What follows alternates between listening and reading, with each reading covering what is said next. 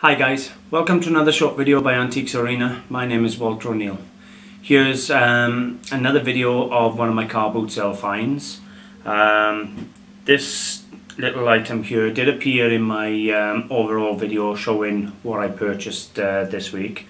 However, I did say to you I was going to do a video just on this piece. I feel it's a beautiful item. So it deserves a video on its own to do it justice. What I'm going to actually do in this video, I'm going to give you a little close-up of the item, little talk about it, then you're actually going to see me do a bit of research on it. I haven't done the research yet, so you're going to see me do the research on the piece, and we'll see what we come up with. As I said to you, I felt it was worth £150 just as a decorative piece. That's the item in question. I'm going to give you a close-up now. It's a beautiful piece of silver, limited edition run. So yeah, I'll give you a little look now guys, and then we'll do some research together.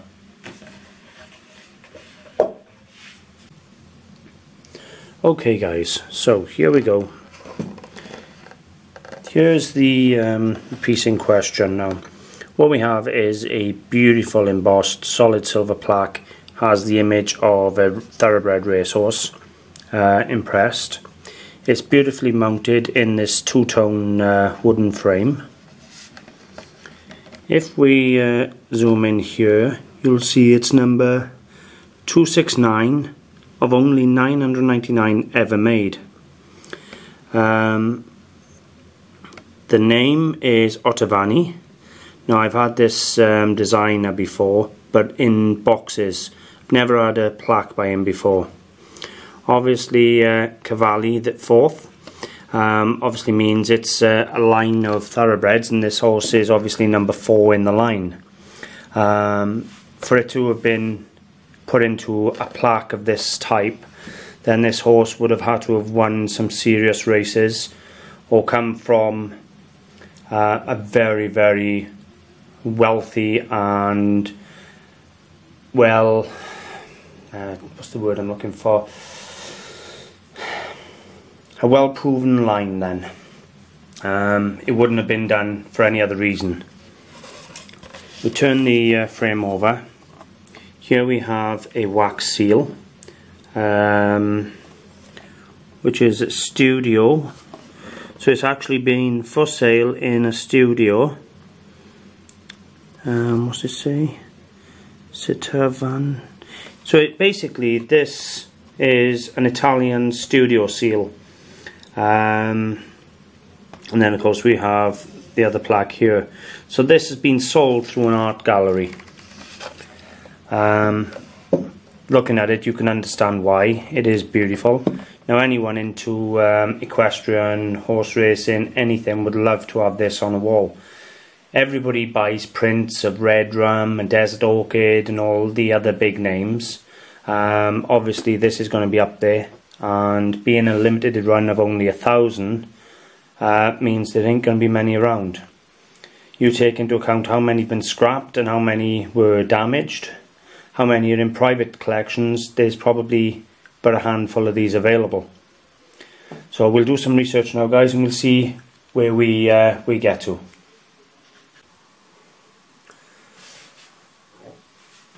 Okay, so first thing we're going to do, we're going to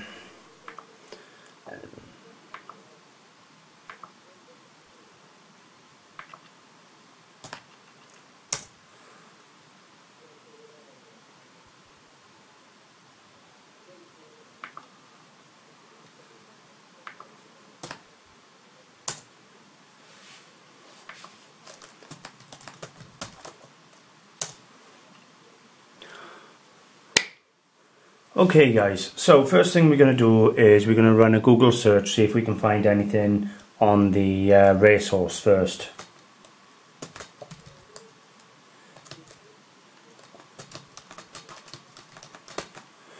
So, no.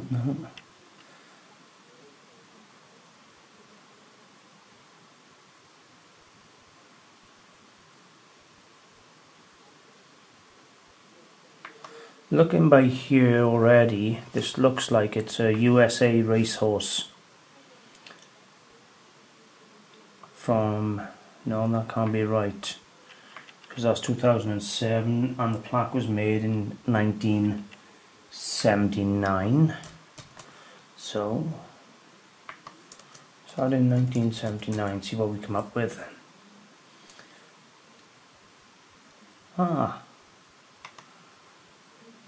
There's images of the horse. So let's go back. List of thoroughbred racehorses, Wikipedia. What we're looking for is Cavalli.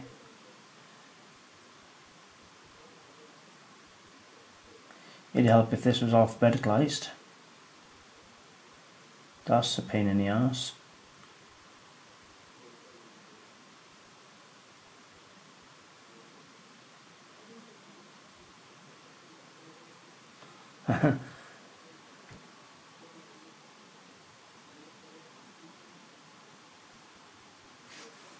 Some familiar names on this page.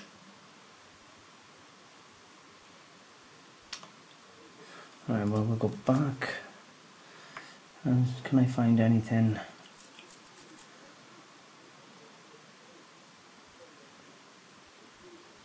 Not really. Don't want that. Cavalli racehorse.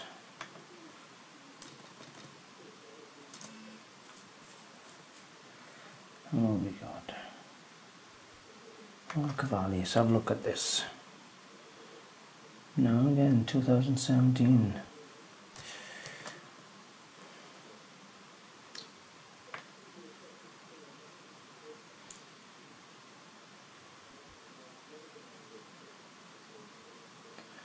Let's have a little look here.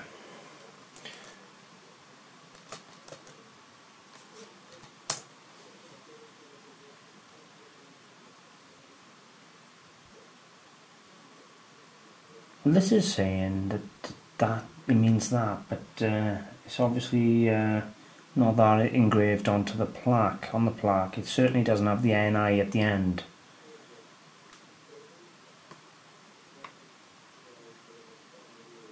Okay, so obviously now it's going to take a while to find the family line or the bloodline of the horse.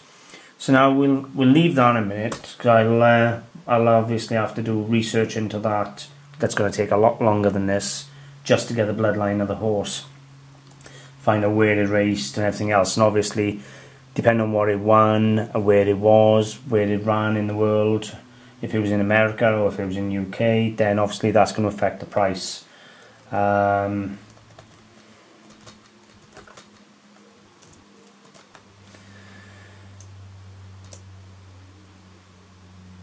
Ottaviani, yeah. So now we have the designer.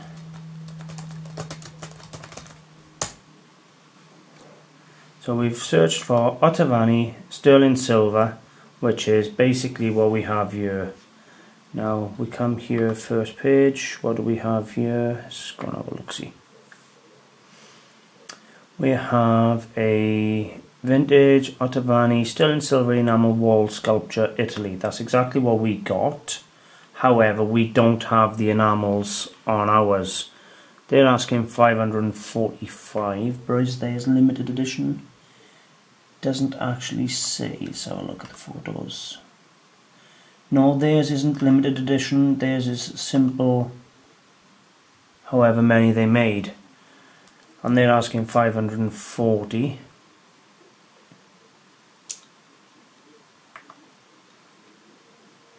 What else we got there? What's that? That's a box. The boxes don't pull the same money. What we got here? Let's have a look here. Set page. Ottaviani's in, again, jewellery box, but that's £250 or £193, sorry, with take off the exchange rate. That's on eBay, so we'll have a look on eBay next. Any more in here now? That's quite nice. What's that? Vincent 93 Angels. Let's have a look how much that is.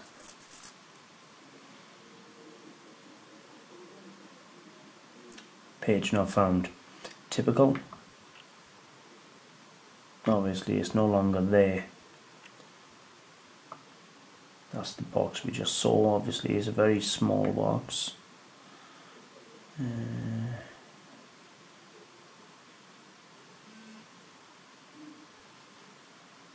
Okay, so I tell you what, let's have a little look now. We'll go on to eBay. Advanced search.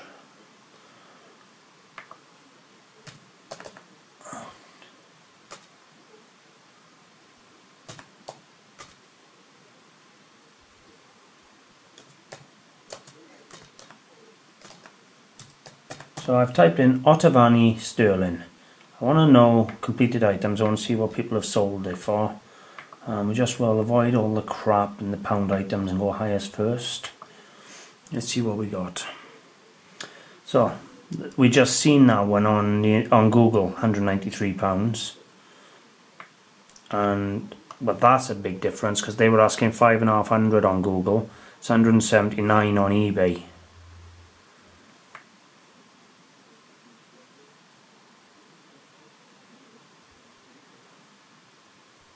There is no others then, no other pieces.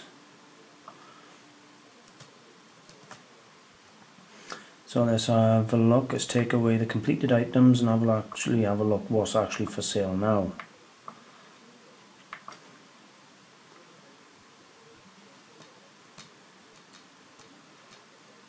The same two plaques. There's a very pretty one. Religious scene, 150, and there's another box for 122, and that's it. That's it.